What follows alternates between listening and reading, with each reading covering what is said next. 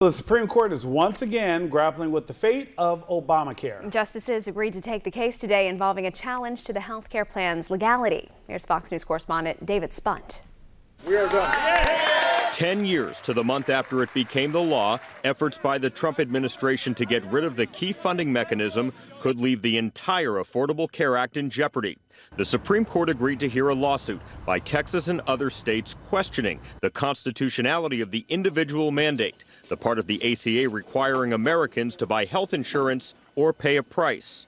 It could be a huge deal. For 10 years, the healthcare system, which is a fifth of our economy, has been completely wrapped up in the Affordable Care Act. And you can't just push a button and unwind the clock 10 years. This would be the third time the ACA is before the court.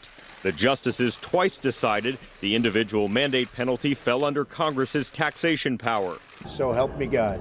Congratulations, Mr. President. But when President Trump came to the White House, he and his Republican allies in Congress got rid of that requirement. We killed the individual mandate, which is the most unbelievable, horrible. A coalition of blue-leaning states and Democrats in the House of Representatives want to keep current protections, like Medicaid expansion and coverage of pre-existing conditions, in place. House Speaker Nancy Pelosi said in a statement today, the sooner the GOP's dangerous anti-health care lawsuit is ended, the better.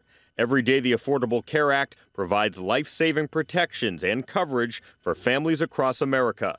The court agreed to hear the case next term, which likely means later this fall, potentially days before the election. A decision is expected next year.